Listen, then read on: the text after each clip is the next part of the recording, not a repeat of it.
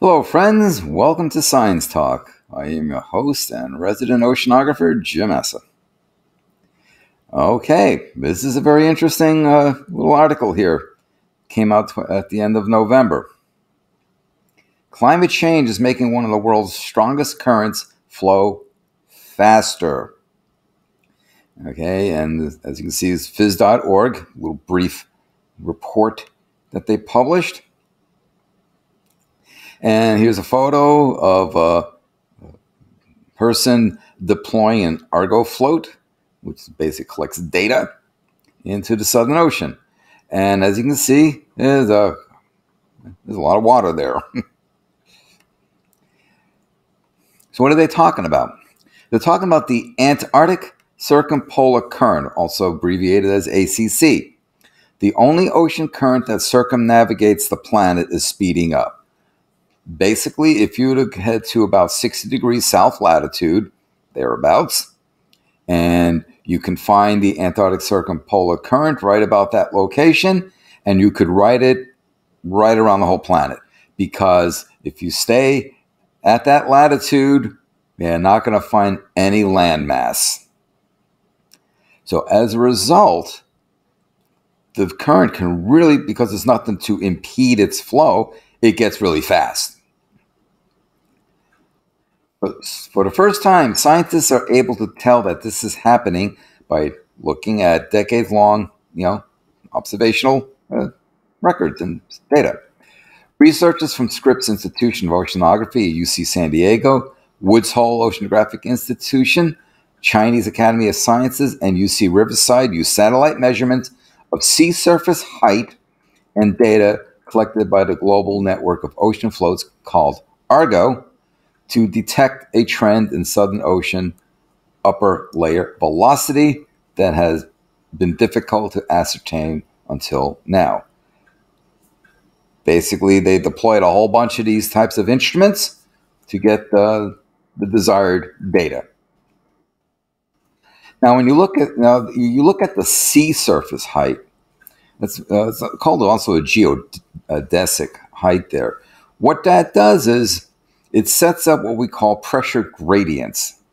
So in other words, where the water is a little higher, that means there's more water. If we were to go down to whatever level, 10 meters, 100 meters, whatever, if you were to calculate the pressure at the bottom of that 10 meters or 100 meters or any other desired depth, because the water is higher, there's more pressure on that location than if you go to where the water is lower.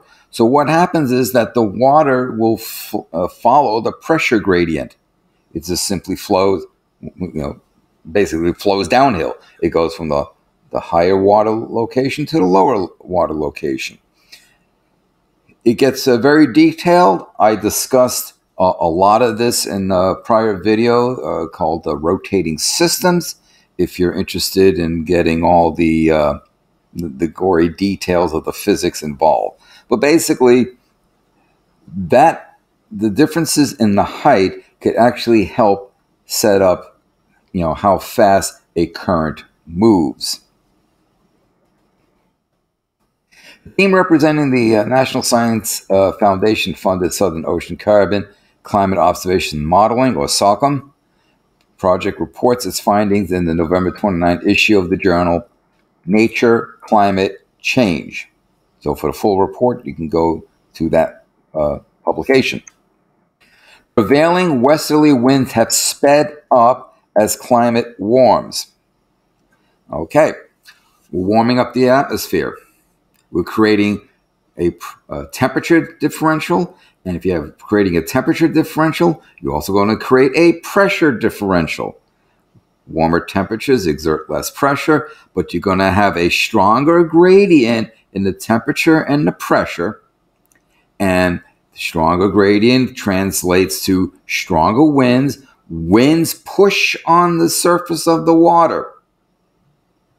Stronger winds pushing on the water is going to make the currents that result flow faster. That's the basic short synopsis of what's happening. Models show that the wind speed up does not change the ocean currents much. Rather, it energizes ocean eddies. Now, to clarify that, the ocean currents are still going to flow in the direction they're flowing. So that's not going to be altered, but it's going to energize ocean eddies. What are ocean eddies? These are basically, they range in size from several meters to several tens of meters to several hundreds of meters to tens of kilometers to hundreds of kilometers across. They are the result of the fact that the Earth is a spheroid object that's rotating, and you got fluid sloshing around on it. So when you have currents flowing, you're going to get eddies, or sometimes called mesoscale eddies, if on the order of tens of kilometers to hundreds of kilometers, that pinch off.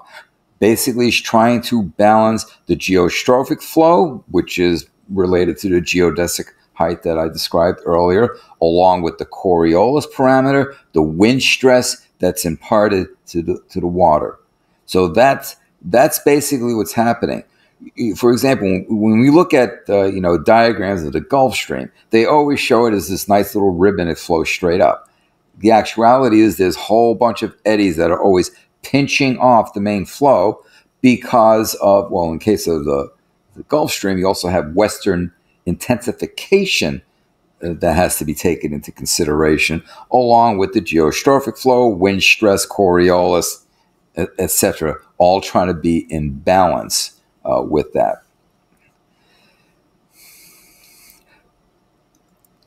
And these eddies, they tend to be circular motions. They tend to be running counter to the main current. So it'll pinch you off. They may pinch you off perpendicularly or even head backwards in the direction that they just came from.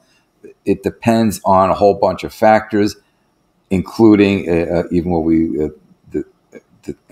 call topographic steering.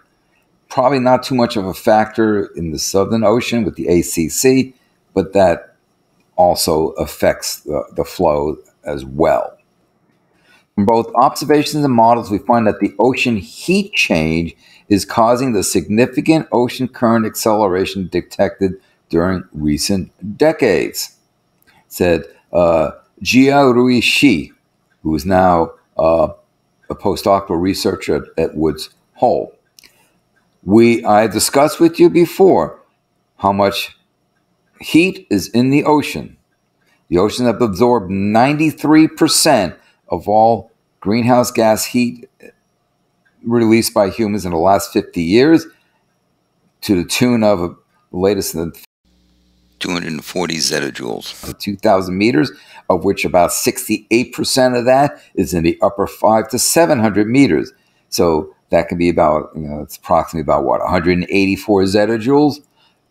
When you have heat, that's all this heat there with the surrounding deeper cold water. This can also create further gradients as well. The speed up of the ACC, especially as jet-centered on the subantarctic front, facilitates property exchange, such as heat or carbon, between ocean basins and creates the opportunity for these properties to increase in subsurface subtropical regions. So now we're talking not just strictly sticking along a zonal aspect, but now moving meridionally, going from polar regions to subtropical regions. The ACC encircles Antarctica, and this is important, very important. The ACC encircles Antarctica and separates cold water in the south from warmer subtropical water just to its north. The warmer part of the Southern Ocean takes up a lot of the heat that human activities are adding to Earth's atmosphere. I just alluded to that. For this reason, scientists consider it vital to understand its dynamics, since what happens there, it could influence climate everywhere else. Of course, ocean warming pattern is important. When the gradient or the amount of heat difference between warm and cold water increases, currents between those two masses speed up. The fact that the Earth rotates helps facilitate that aspect as well. The ACC is mostly driven by wind. I just described that to you. You have a greater gradient in the temperature, which means also the pressure. That's going to increase the wind speed, which increases the force, wind forcing, that happens on the surface of the water, which then increases how the water moves. Long-term data capturing changes in the Southern Ocean were hard to come by before the availability of satellite-mounted instruments in the Argo network. That network, and these are all floats, which measure ocean conditions such as temperature and salinity, began in 1999, reached full capacity 8 years later, and there's 4,000 or so of these things across the world's oceans, continuing to collect data. And what's nice is you can sit in your office and wait for the data to bounce off a satellite and be downloaded into your computer. You don't have to get out there and in those kind of challenging conditions, let's put it that way. So using this basic decade's worth of comprehensive data, they were able to determine this accelerating current from natural variability. The researchers said that it's also likely that the speed of the current will increase even more so as the Southern Ocean continues to absorb heat from human activity. So there's another aspect of what humans are doing to the planet. Now, the ACC is also has some of the highest velocities of any currents on the planet. It has definitely some of the highest sphere drops in of capacity. Recall that a sphere drop is 1 million cubic meters, 10 to the 6, of water flowing past a point per second. Now, that simply basically tells you the volume per second. Does not necessarily tell you the speed, what the velocity would be.